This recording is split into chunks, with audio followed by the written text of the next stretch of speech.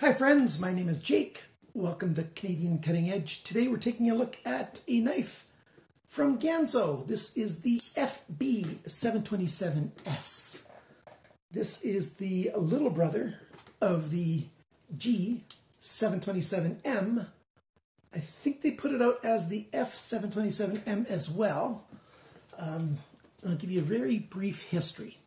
Ganzo had a number of series, but initially when I got started in doing videos, which is a little over 4 years ago, their series then was the G series. The name was Ganzo, no other name, no Firebird, nothing else. Ganzo, and their knives were G and then 3 numbers. And then they started adding letters. This is the G727M. And you can get it with G10 handle scales. And for a while they had wood, and so I've kept the one with wood. I've sold off all the other ones that had the G10. And of course, this is a almost copy of the Ontario rat knives, the 1 and the 2. This one is sort of between the 1 and the 2 in terms of sizes, the G727M. And you can watch my review on this, although it's a very old review. It's not up to my current standards, but, you know, this is the knife. And they put in the axis lock. They called it the G lock back then. And I've reviewed this, and you can see it. And now the FB727S is the small. So this was M for medium, S for small. And this one's very close to the size of the Ontario Rat 2. And this is a little bit smaller than the Ontario Rat 1. If you will. And I've got an Ontario Rat 1 to do some size comparisons in a minute. So, this knife is what we're going to look at today. I'm still feeling very much under the weather with my major health issues. So, as the last video I did, I'm going to do very light editing. So, excuse me if you're going to be seeing issues and some problems and some stuff that I probably should have edited out, you know, to make it flow better or whatever. It's going to be the same review, just with less editing. Same standard as I always do, just, like I said, less editing. So let's put this on the tabletop and take a good look at it.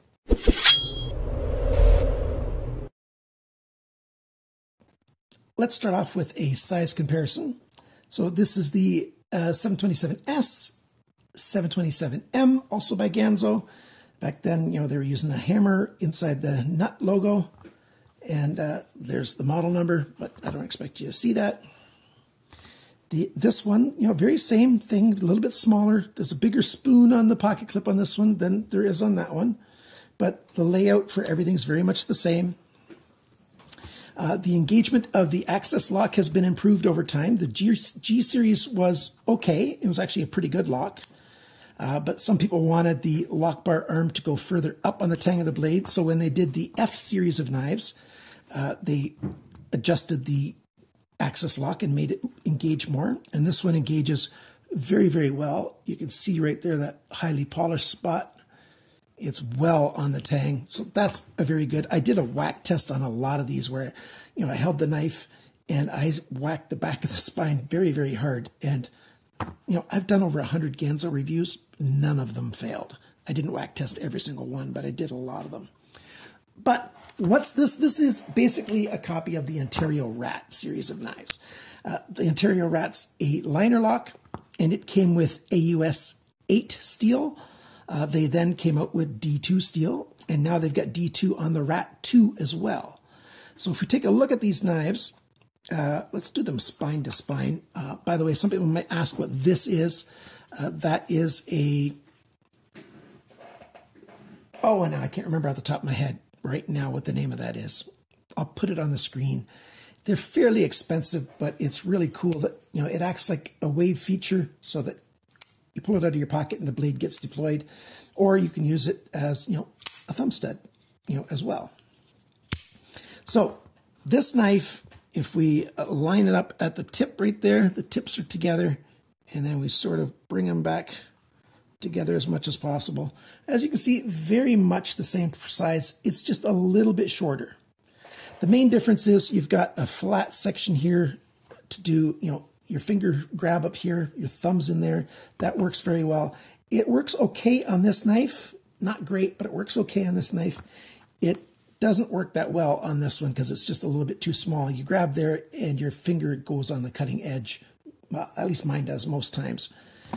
Even on the Rat 2, you still have that section on it that this one does not have. So there's the size comparison. That one, this one's definitely smaller.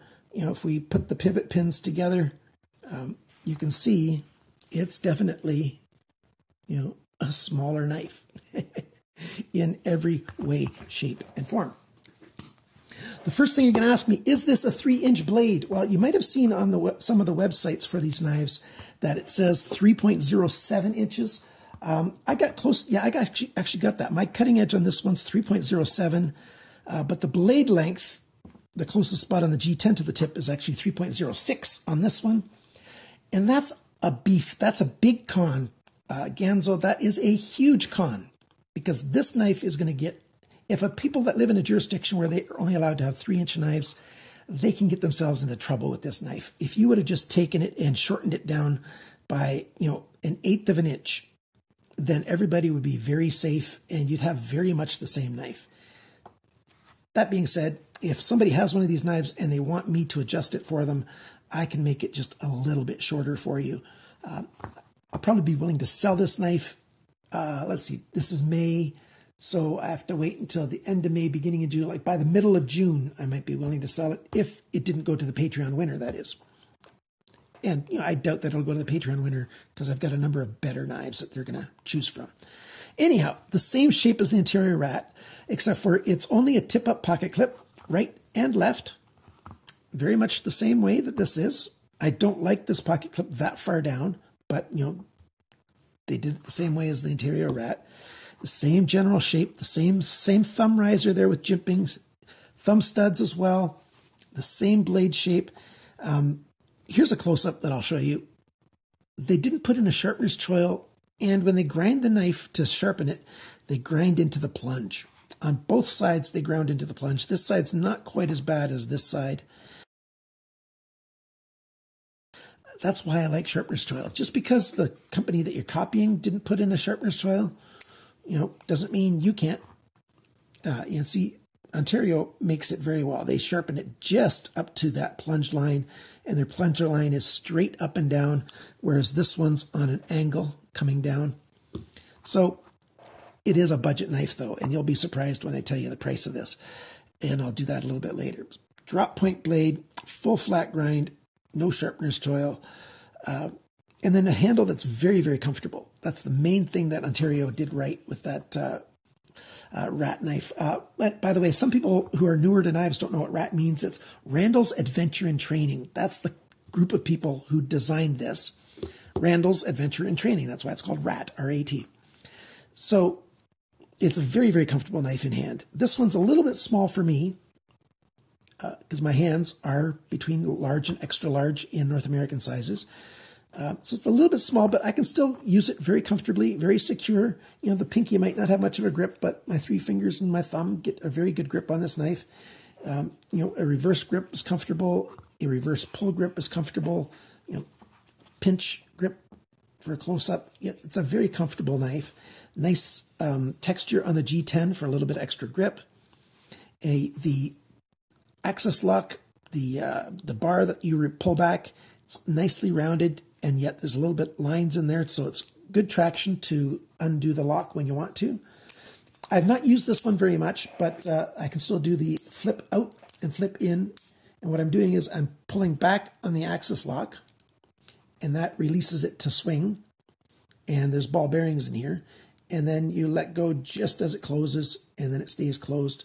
There's a spring inside here, and I'll show you a picture of either this one taken apart or this one taken apart. I'm not sure which one, but it's the exact same type of spring on both of them. A spring goes around the big stud of the bar, and it curls around and into the liners. As I take this apart, I want to tell you it does have a pivot pin that is not free spinning. This side's locked, so you can't turn it, which I wish they would not have put, a screw head there then, because some people are going to try to undo the knife, and they're going to strip that out. It's on this side, the same side as the pocket clip comes originally, And you can take that out. There's some white thread locker in there. And yeah, I'll take it off this side, which means I've got to take off all of these screws here. So I'm going to speed up this part of the video. These are all T6. That was a T8.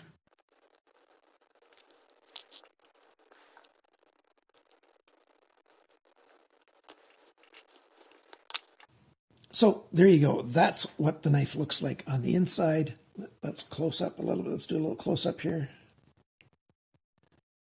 So there you go. There's that spring. It sits in there. We can take it out to show you. See, it's got a little bent over section. There's a little bit of a bend there. And it hooks onto... Whoops, I got to get back into the focus.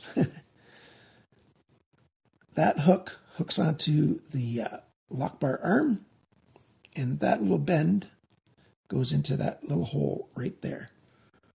And that's what powers this knife. And let's put that back in. There you go.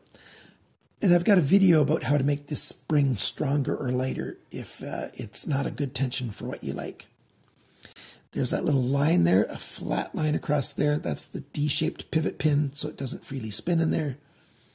And the skeletonizing. It's a very simple knife. And if I take this side off, I'm going to have fun trying to get it back together. So I'm not going to do that. The liners, there's some skeletonizing on these liners. I'm not going to take this knife all the way apart because the knives with access locks, they can be, let's call it interesting and sarcastically fun to put back together. And I'm just not in a good mental space right now to do that. I don't want to be putting it back together. But it's a very good functioning lock. Works very well. It only comes in a satin finish on this and steel backspacers, not backspacer, steel pillars, pins for the construction. It does not have a backspacer. And I think it's a good knife. 440C stainless steel, like I was saying. This is AUS 8 or D2 now. I like 440C better than AUS 8. I don't know if I like D2 better than 440C. I don't know, but I like 440C quite a lot. It's actually a very good knife steel. Back around the Second World War, 440C was the super steel. And so it's a good steel. It's just that there are some much better steels these days as well. Rockwell hardness on this is around 58, give or take. I think I mentioned all the other parts to it. There's no blade play, side to side, up and down. So that's really good. I'm not going to show you the ball bearings because, like I said, I'm not going to take it all the way apart. Blade centering, it's just a tiny bit off to the side. Doesn't rub anywhere, not even close, so that's a good thing. Let's go over all of the dimensions and those specs, and I'll do that. This will be on the screen the whole time I'm talking specs. The weight of this knife, 80 grams, 2.8 ounces. The factory sharpness, 170 bests. 200 and lower is considered a sharp knife. The length of the cutting edge, 7.79 centimeters, 3.07 inches. The length of the blade, tip to the closest spot on the handle, 7.77 centimeters, 3.06 inches. The blade thickness, and I measured back here on the flat section, not up here. Back here on this flat section, I've got 2.68 millimeters, which is 0.1055 inches. So definitely less than 1/8 of an inch, but it's not super thin at all. And the taper begins almost right away, and it slowly tapers. And then for the last inch or so, the taper gets more dramatic till it gets to the fine tip right there. The blade depth, that's this measurement, and I go an inch up from the plunge here because there's no sharpness trail. That is 2.29 centimeters, 0.902 of an inch. The thickness of the edge of the steel behind the grind, again, about an inch up is where I measure it, 0.52 millimeters. That's 20.5 thousandths of an inch, so that's a very good thinness behind the grind. I like it that way. Every time you sharpen it, that's going to get thicker on a full flat grind. so I don't like it to be thicker to start with. The grind angle, let's see if I get it right. Yep, this side the grind angle is 15.2, this side the grind angle 20.4, but that's just in this main section where you cut the most. The grind angle changes. On this side, it gets flatter here and then steeper there. Ganzo's often that way, like where the grind alternates and it moves around. So that's why it's good to know how to sharpen knives yourself. I would sharpen this and give it a consistent 20-degree angle on both sides. Let's talk about the handle dimensions. The length of the handle, 10.55 centimeters, 4.15 inches.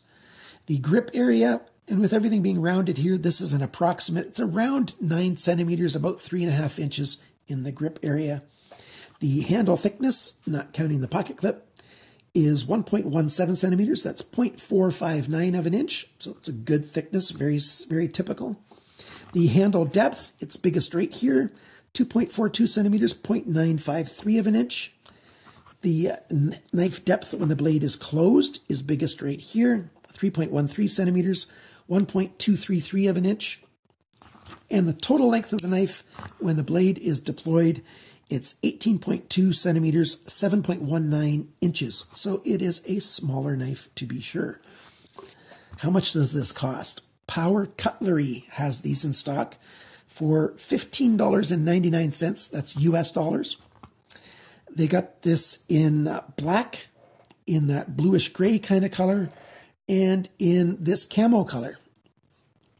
And they've got it with the carbon fiber laminate, but that's $17.59 US.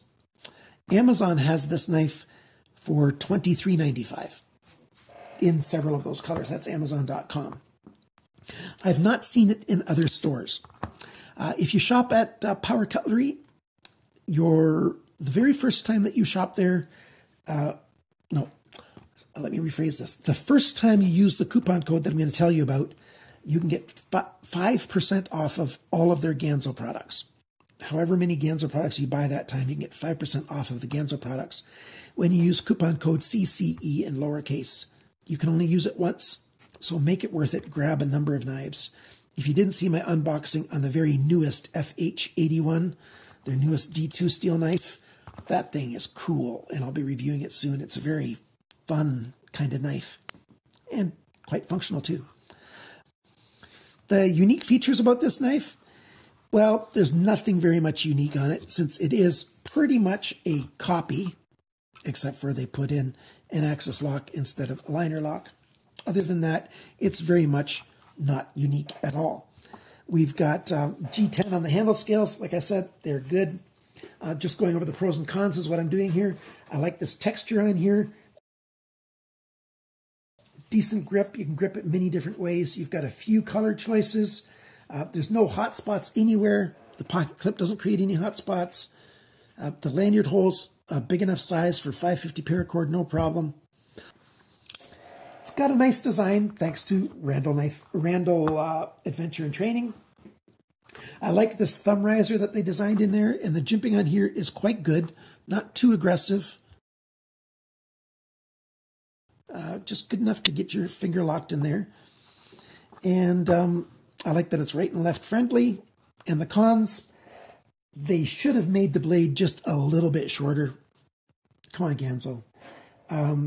I would have liked a sharpener's choil, or they should have copied the plunge that they have on the Ontario knife, a straight down plunge instead of an angled plunge.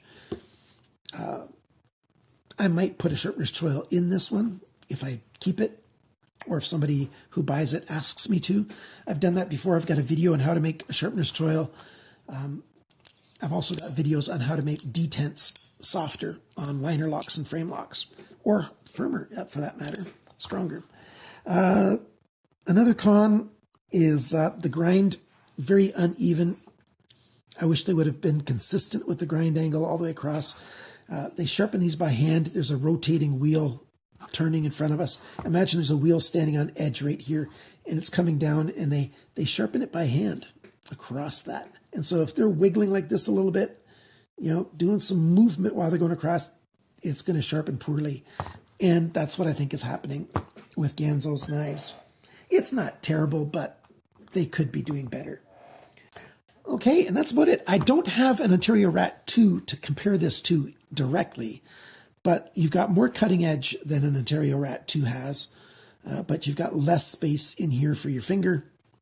The handle is very much the same size as an Ontario Rat 2, and now you can get the Ontario Rat 2 with AUS 8 or D2. If you don't want D2, I would say get the Ganzo, because 440C is better, in my opinion, than AUS 8, and you get more cutting edge, and it costs a fair bit less. You know, it's not quite half the price of a Ontario Rat 2, but it's a lot cheaper for sure. Another thing, the Ontario Rat has got FRN. These are G10, or there's the G10 with the carbon fiber laminate. And if you like liner locks, then you'll like the original. If you like the style of access lock, or Ganzo calls it a G-lock, then you're going to like this knife better. So I'm not telling you to buy a knife. I'm not even trying to sell you a knife. What I'm trying to do with these videos is give you as much information as I can so that you can decide for yourself what you want to get.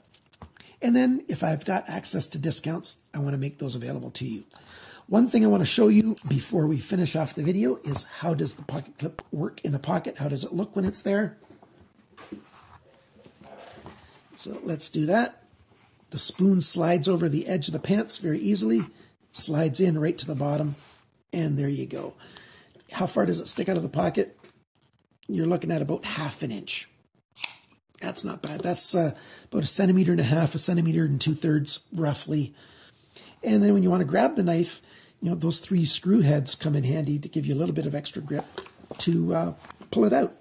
Works very well. So there you go. Please take the time to like, share, comment, and subscribe to my channel. Hit that bell so you'll be notified of any videos when they come up. And I thank you so much for watching. Remember, friends, always cut towards your chum, not your thumb.